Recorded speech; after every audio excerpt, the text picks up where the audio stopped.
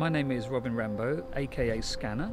I make sound installations, theatre pieces, scores, all kinds of strange things. I've made a piece called Floral Derrangement, which takes inspiration from a 1970s hit single called the Floral Dance. And what I've done is take the original themes and expand upon them. So I've stretched it so it becomes a huge, epic piece of music.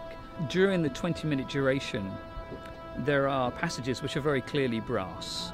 And every now and then there's a little theme, a little riff that comes through from the original Floral Dance you hear. I replayed the entire piece on the keyboards.